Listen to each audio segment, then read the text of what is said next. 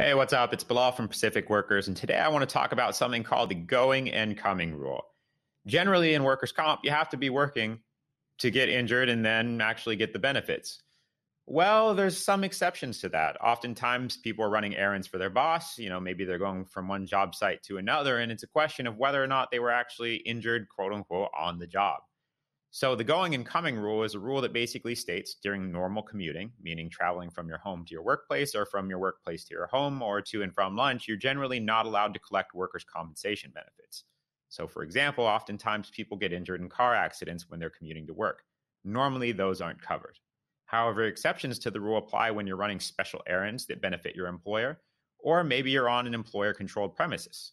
An example of this would be that you're required to park across the street from where your employer is actually located. And while crossing the street, maybe you get hit by a car, some other vehicle, or something else happens. That could be an exception to the going and coming rule. So it's a complex issue. And if you have any questions about it, I do highly recommend you do some research on your own or you contact a lawyer for further details.